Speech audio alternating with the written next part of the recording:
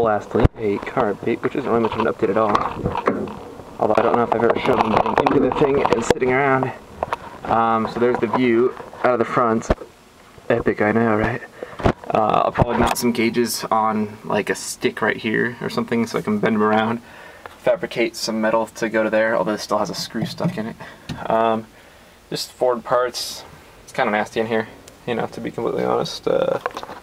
But there's nothing too bad. There's no rusting through or anything like that. Oh, and here's the slop in the wheel. So it's not that bad. I don't know if there's any adjustment left to tighten it. I'll find out though. And there's the rear. You can see the adjustable Tokikos. Here I got the liner on. Sunroof has a little bit of rust on it from when I had it covered. Anyway, I have those accessories ready to be listed for sale. Once I get lazy, I'll do that. And here, where the wild things grow, is one motor mount already installed, as you can see.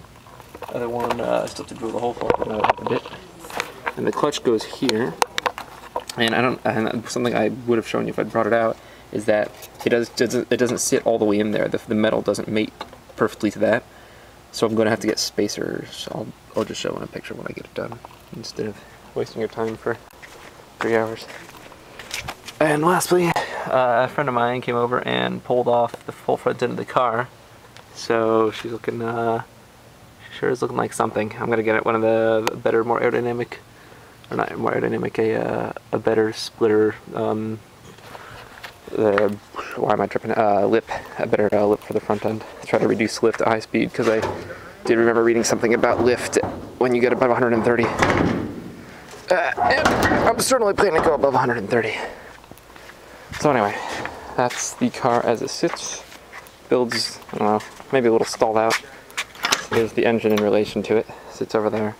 And then here's a random pile of cats and everything. I don't know what to do with these. No scrap yards will take them because they all think I stole the things.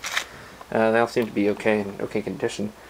Anyway, yep, that's all for now. I will update when updates are available.